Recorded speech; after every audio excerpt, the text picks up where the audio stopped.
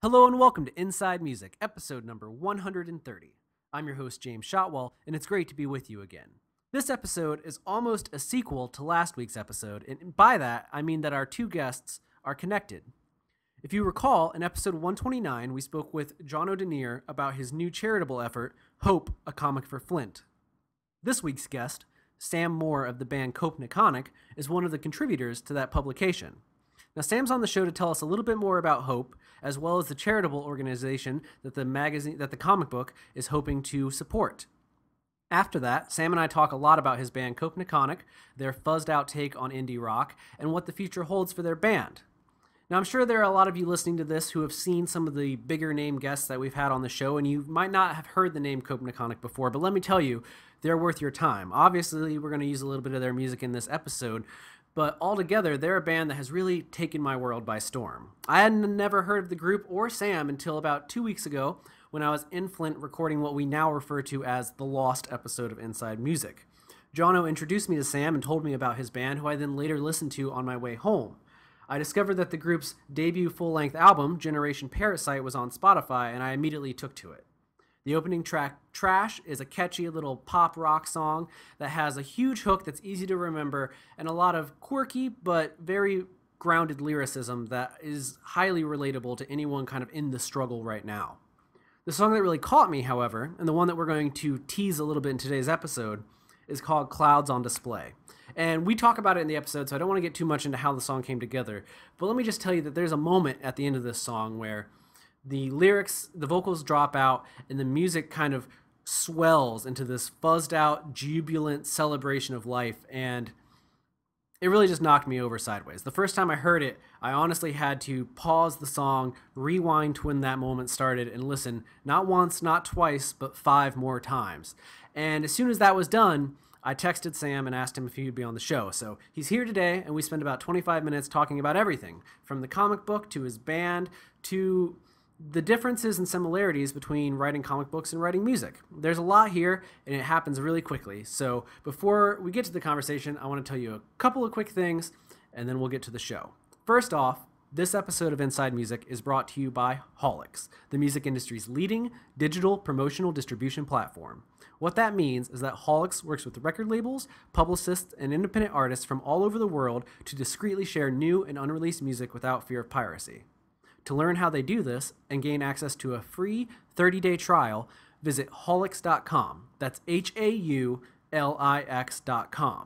I also want to encourage you to follow the podcast on Twitter, @InsideMusicPod or @InsideMusicPod. We post updates about upcoming guests, as well as information related to life in the music industry. And finally, I need to plug that every episode of Inside Music is being added to YouTube as we speak. Our most recent episodes are already available there, as well as a few fan favorites. But in the coming weeks, you will find every episode in our catalog available for streaming online anywhere music or videos are found. So without further ado, I'm going to play a little bit of Clouds on Display by Copneconic, and then we'll get to our conversation with Sam. Thank you so much for listening. Be sure to rate and subscribe the show, and enjoy. Also, support that comic book. Here we go.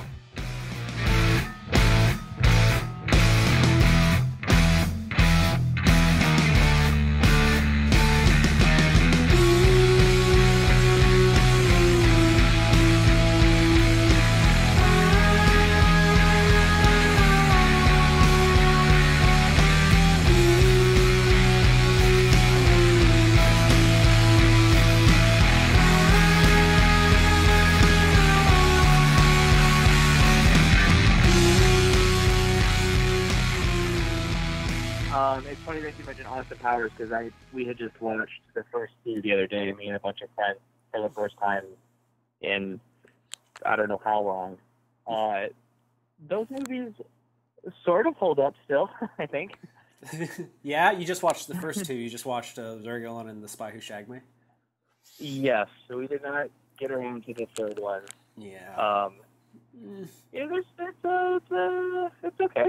I think that it's been a while since I've seen them, probably a couple of years now, but there are definitely moments that still work, like when he gets the cart stuck in the hallway and can't turn around. Like that. Oh yeah, that is great. That joke's gonna work forever. Well, that's good, man. For sure. What led you to watch Austin Powers? It was a friend of ours' birthday, and I don't even remember exactly how we ended up deciding on that. Uh, he's just like a big fan of spy movies and espionage and all that stuff. So we're like, oh well, what's better than Austin Powers? So we ended up doing that. I can't argue. I can't argue. Yeah. So, man, I want to talk to you about a couple of things, but let's talk about the most recent pressing thing first. Jono was on the last episode of the show, and you are on this week's episode. And what is the one thing that ties the two of you together besides Flint and music and all that? What's the thing right now that ties the two of you guys together? Oh, the one thing would definitely be Hope, a comic for Flint.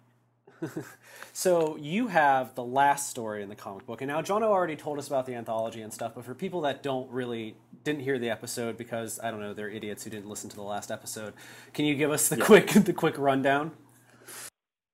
The quick rundown on Hope, a comic for Flint. Yeah. Yeah, absolutely. So, a number of months ago, John had been kicking around the idea of wanting to get some people together to work on a comic book together and, find a charity around here that we could put all the proceeds towards. So he basically just kind of hit up myself and a number of other writers and artists that we're all kind of friends with from around the area here. And we just teamed up and paired off basically 5 pairs of people to do 5 stories, 5 pages long, and just compiled them all into one single issue, and ended up going with the Compass, which is a local charity around here that does work with adults with disabilities. So each of the stories in Hope, a Comic for Flint are centered around the theme of hope. So all of them are wildly different stories, but they all kind of come back to this optimistic message. Yeah, and what's your story about specifically? You close the book out. It's kind of a big responsibility. Yeah, so mine is about 2 characters that are friends and decide to catch up and like grab a coffee and just kind of see where they're at in life. And the conversation revolves around that whole feeling of, man, I thought I would be farther along in my career right now. I thought I would be doing more, or I'd have done more, or things would look different, which I think is something that a lot of us can relate to. The twist to my whole issue here is that both of these characters in my story are monsters. So they're villains, and they're talking about how they wish that they were better bad guys, basically. So like one of them wants to write books that like suck the souls out of people if they read them, and the other one like works in a dungeon and like fights off good guys trying to make their way through dungeons or whatever, like typical kind of like low level video game bad guy stuff. And it's about them just kind of like debating on whether it's worth it to follow your dreams or not when things are difficult or when you're not seeing as much progress as you'd like. So that's kind of the heart of it, is that debate of following your dreams. And it's a great story, man. It's one of my favorites in the book, which is weird to say because it's a charity thing, and I don't know that I should have favorites, but I do enjoy it. Oh, thank you. Now, you are actually, people have heard, we haven't actually released the raw audio from what I'm just calling the lost episode in Flint, but you were there. Yeah. You and I have met before. You guys just put on a show for the release of the comic book this past Saturday. How was that experience? Oh, man, it was awesome. We had a super good turnout. Basically, so far we have raised, I think, close to $2,000 for the Compass, which is awesome. We had a really, really good turnout. A lot of good feedback. I don't know. It was great. I'm still kind of like riding the high from that night. Honestly, it was awesome. And that was everyone on the bill was connected to the show, to the comic book, correct? Yeah. So at least one member of each of the bands that played, which was the Dead Serious, the Apology Tour, Baggage, and then my band Copneconic. At least one person in each band worked on a comic in some way, whether they were a writer or an artist or, did the cover or something. Everyone was involved in one way. Awesome, man. And do you guys have any further promo planned for the comic? I know you guys have been hitting it really hard recently with the promo train. So has it continued post-released, or are you guys finally getting to catch your breath for a second? Catching our breath a little bit, but we're still going to be pushing it pretty hard. Actually, today, this morning,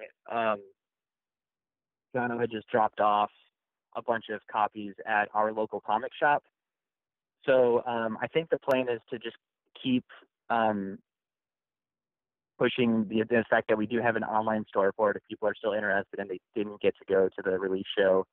And then hopefully get some more local shops that are interested in carrying it. So we'll still be pushing it in the months to come. I think that this initial batch of copies that we have now and the ones that we've sold so far were, I guess, kind of like technically our own.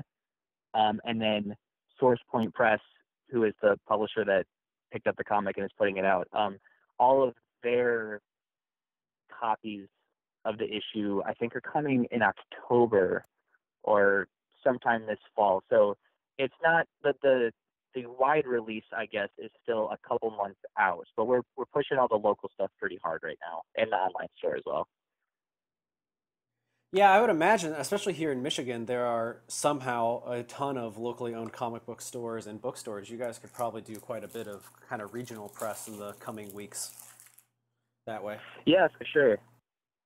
Well, I also want to talk. Go ahead. Good community for it. Sorry, go ahead. No, you're fine. You're fine. No, I also want to talk to you about your music. I mean, I brought you on the show. I do want to plug the comic book again. I told Jono that I was going to continue plugging it. But when you and I met the first time, I hadn't actually heard your band before. Jono was just like, here's my friend Sam. I didn't know that you were in a band. And you are. It's called Copneconic. Yes. Which is, okay, let's start right there. I know that there is is it a Camp Copneconic in Michigan or a Lake Copneconic? What does the name come from? Yes. Both of those are actually real. So, just to rip the Band-Aid off, we have arguably the worst band name in the universe. I've come to terms with that. It's fine. It's whatever. But yeah, it is. It's a lake and a camp in Fenton, Michigan. The funny thing about that is that we just picked the name, a number of years ago, like before we even really had really formed the band, I guess. And two of the members in it lived over, in that area, like kind of on the lake. Neither of them are in the band anymore. So we are just kind of stuck with this name that's super obscure. It's hard to spell. Only a handful of local people really even know that it's like a lake or something. It's all around a pretty horrible band name. So yeah, it's awesome. I don't think it's a horrible band name whatsoever. It just takes a second to adjust thank to. You. Once you figure out what you're saying, it's a great band name. Thank you. I contend the worst band name I've ever seen is there's a group in New York a few years ago who their name was Vowels, but they didn't write, like when they put their name on flyers, they just put AEIOU, and it was like, oh my god, yeah, wow. and you were supposed to pronounce that as vowels, and that was the worst band name I'd ever seen. That is very confusing. I mean, you got to think that there's a good chunk of people that would like to discover that band or go back and find them online after catching them at a show, and they just are never able to. I don't know. Yeah, it was frustrating. But tell me a little bit about Copneconic. I've only known you guys since I've met you, and then I got in the car and I was listening to the record you put out last year, Generation Parasite. But how long have you guys been a band? We've been a quote unquote real band, I think, for maybe 3 or 4 years now, where we were actually, playing shows and had like a demo tape out or something. We put out our first full length last summer on Saver Generation Records, Generation Parasite. So that was like our first major release. We had done a couple EPs before that we just put out on our own. Just kind of like garage recording stuff, nothing like super, professional or high quality or anything. But yeah, I think it's been about 3 or 4 years. And are you guys on a label right now? Yeah, Favorite Generation. They're Michigan label here. It's Tony Pacheco, who recently propelled the very successful and awesome Hot Mulligan onto No Sleep Records. Yes, that is the source of Hot Mulligan. And actually, we're going to do an SYG Records episode of the podcast later this month. So you're kind of... Oh, nice. Yeah, you're kind of precipitating that in a little ways. Tell me about Generation Parasite. For no one that's ever heard Copneconic, like I have my idea of what you guys sound like, which is like a fuzzed out rock band that has like a little bit of punk tendencies, a little bit indie tendencies. But how do you tell people about your band? Oh man, yeah, I think that's pretty accurate. We had someone last fall when we played our first show out in New York. We had someone who like did like a review or a blog post or something about it afterwards, and they said that we sounded like we could be in the soundtrack for Shameless. I don't know if that like does it justice, but yeah, very kind of like 90s influenced, fuzzy, kind of like catchy rock music, I guess. So, like things like Weezer. We're big fans of, or like modern bands like Roswell Kid and Charlie Bliss and Violent Soho and a lot of stuff like that. So yeah, big fuzzy chords and just kind of like catchy hooks and stuff to get stuck in your head. Lots of silly lyrics mixed with hopefully profound, serious ones. When I like that description, something that could be in Shameless. It's almost like, and I feel like this is also true for a couple of the bands from Flint right now. It's almost like it's like struggle music. Like it's music for people caught in the struggle, whatever that struggle happens to be. Yeah. Because I feel like that's what they mean by Shameless. It's like working class music. Yeah, there you go. Which is fine. It seems like if anyone knows the song by you guys, it's probably Trash, which is the album opener. That seems to be like the song people gravitate towards. Yeah, that was the first single we put out for the record, and that one's done pretty well, so that's cool. Yeah, it's definitely like a pop, structure with a big catchy hook to it. So I think it gets stuck in people's heads, which is nice. You're so modest. You're like, that one's okay. Yeah, that's a song. Okay, so we've always been pretty like self-deprecating and stuff, and I think we're only just now, like a few years into our career, like coming around to the idea of being the tiniest bit confident in our work. So yeah, this is a big step.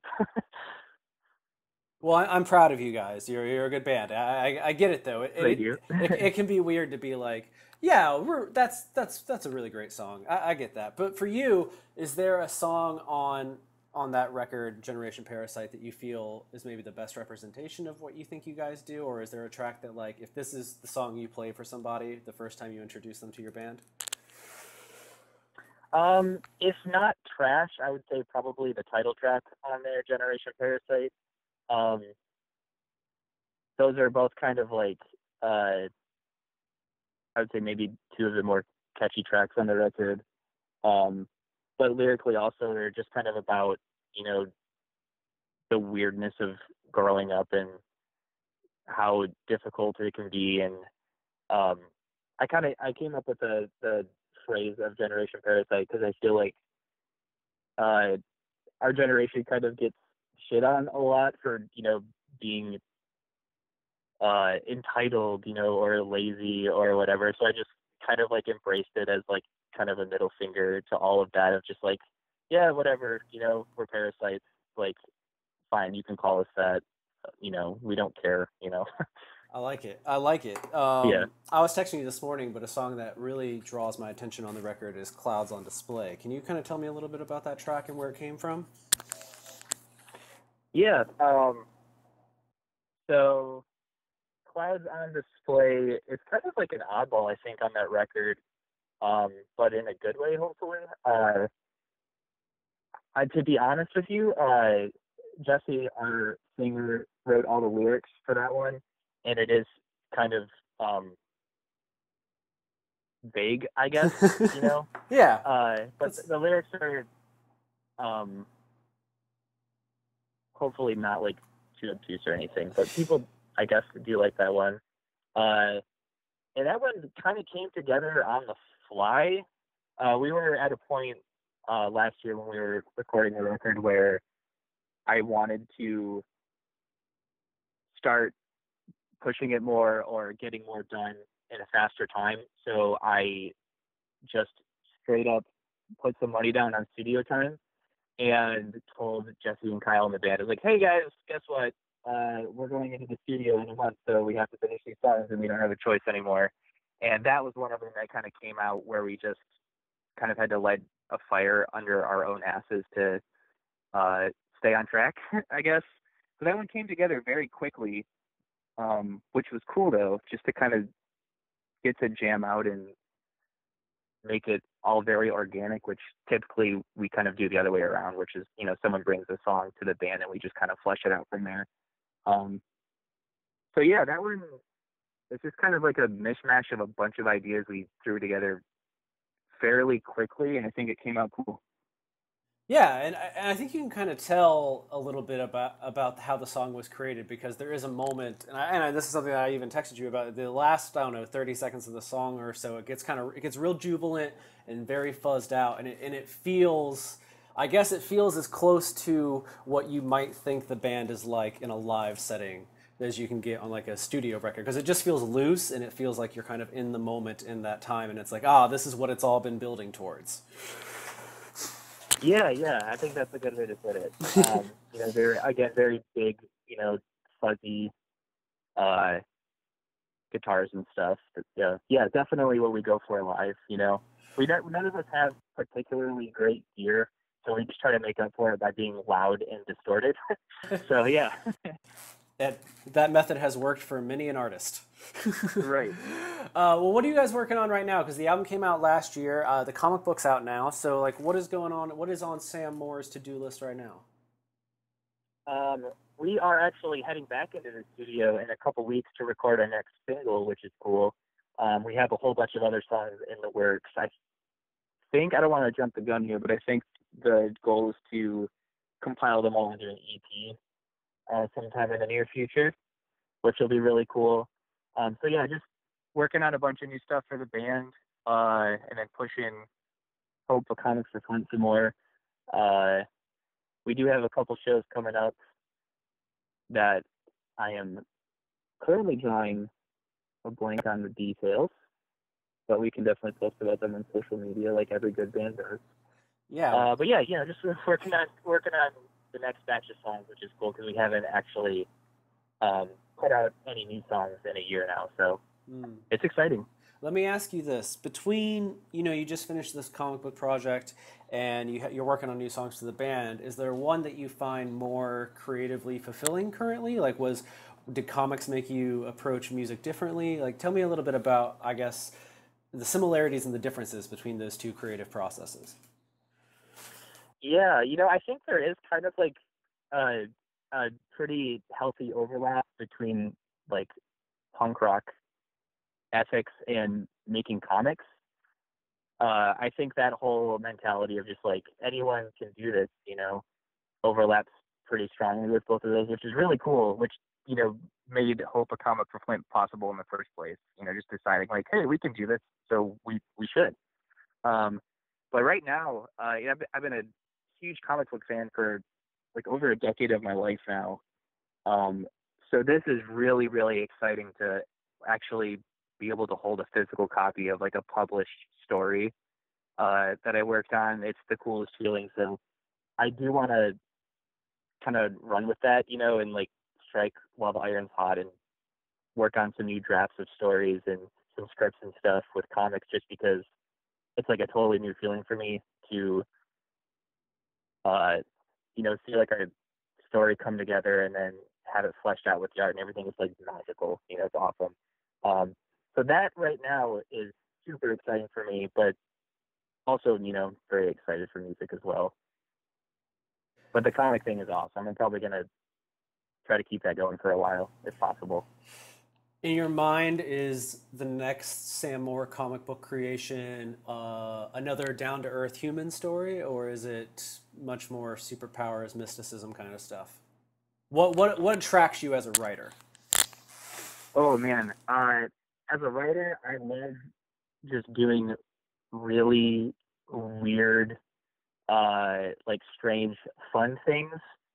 So like the comic that uh, I have in Hope of Comics for Flint, uh, it's got monsters and stuff and just kind of cool, weird, fun things like that.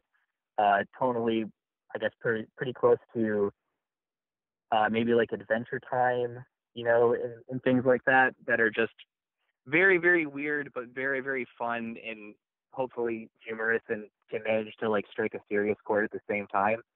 Um, so for me, yeah, probably more, you know, monsters and weirdness and other dimensions and all of that, just fun, weird, like wacky comic book sort of stuff. Uh, I don't think I'll mess around with superhero stuff on my own for a long time just because I feel like it's hard to make those work when you don't have like the established like Marvel universe or the DC universe and stuff. I think it's really hard to make indie like small time superheroes click with people. Does that make sense? Absolutely, because now it's if they don't belong to Marvel or DC, it's there's a little bit of like, what's the point? Because I mean, we're Yeah. ingrained to like the idea of a universe of characters. So if you're going to make one, like you're setting up, you're kind of assuming that there's a whole world you're going to create. It is like a huge. It seems like Yeah. a much bigger undertaking. Yeah, absolutely. And I mean, just to clarify too, like I adore superhero stuff. Like that is not me trying to come down on, on like a mainstream superhero comics or anything like that. Like I eat that stuff up. I just think for me, I would rather mess around with other ideas and, play around maybe with some different tools in my toolbox than just like capes and masks and stuff. Well, that makes me excited, man, because I feel like that kind of goes in line a little bit with what Comic does, which is there is a lot of relatable, like you said, there's a lot of relatable stuff, but there's some weird stuff in there too, kind of blending the two. Yeah, for sure. Well, It's always got to be a little bit weird if I'm involved with it. I think that is a very good outlook to have on things. Let me ask you this before I let you go. There's a lot of people that have been listening to the show that keep hearing me talk about Flint and stuff, and obviously I talked about my trip when I was there last time. But for people that come up to that part of Michigan that have never been there before, like, can you give us a few of those must-see destinations or must-go-to places? I mean, I've only been to Foster's Coffee Company and the Institute of Art, so for people that have never been to Flint before, like, how do you see the real Flint? Oh man, other than those two which you just mentioned, I would like to add on the Flint Farmers Market is awesome. There are a ton of really, really great places in there. Um, if you're coming through Flint, they're open on Tuesdays, Thursdays, and Saturdays, I believe. But yeah, you have a multitude of awesome food options. Just a lot of cool little shops. There's like a wine store. Uh, there's like a bar upstairs and stuff. Yeah, it's a really, really nice, really cool place. So definitely hit that up. Go catch a show at the Flint Local. There's all sorts of cool stuff going on there all the time. Um, and what else? Saw You By a Bar is great. They throw shows there every now and then. Um, Good. go enroll at school. Go to U of M Flint. Just happen to go get a 4-year degree. All right, and last thing, can you give us the socials for the band or you or however you want people to stay in touch with Copneconic and Hope and all the things you have going on? Yeah. So you can follow our band. Facebook is facebook.com/Copneconic band. Or on Twitter at Copneconic, also at Copneconic for Instagram. And then I'm on Twitter as Samsonite Moore, I believe. Man, it's funny. It's the last time in a lost episode. I don't ever remember my Twitter handle. I should have been prepared. I'm pretty sure it's Samsonite Moore. Same thing for Instagram as well. But yeah, we'll definitely be pushing the comic for the months to come, and you can follow along with all that stuff there. That's great, man. And for people that keep wondering how you spell Copneconic, it's Cop, C-O-P, N as in Nancy, then Econic. Yes, that is exactly right. I think that you might have remembered how to spell that better than I could. So, Well, yeah. it's I think it's a cool name once you know how to spell it and how to say it. It's just when you it's almost like if you tried to ask someone to write the word Copneconic, they would be like, oh, C-O-P-E in something. Yeah. It's a word that your brain is like, I don't know how letters fit, but that's fine. It's a mess. It's just a jumbled mess of letters. It's bad. That's fine. That's fine. You did great, man. Thank you so much for coming on the show. Before we go, I just want to remind people that Hope, A Comic for Flint is out now. If you want even more about it, you can go back one episode, listen to 129 with Jono. Check out Copneconic. Their album is on Spotify and Bandcamp and all those services. And I'm sure when SYG is on the show in a couple of weeks, we'll brag about you some more when you're not here to talk about. And yeah, follow Sam online. He has funny tweets, even if he doesn't remember where he tweets from. So there you go. Yeah. I think that's good. All right, man. Well, thank you so much, James. No problem, dude. And do you mind if I use a little Copneconic for the music in this episode? Oh, I would be so pissed off if you did that. All right. Well, I'm probably going to use my favorite part of that Cloud song. But we'll see what happens. Awesome. So yeah, so that's the fuzziness you hear in this episode of Sam's band. So if you want more of that, go seek them out. Thank you so much, Sam. Have a great day. Thank you. You too. Yep. Bye.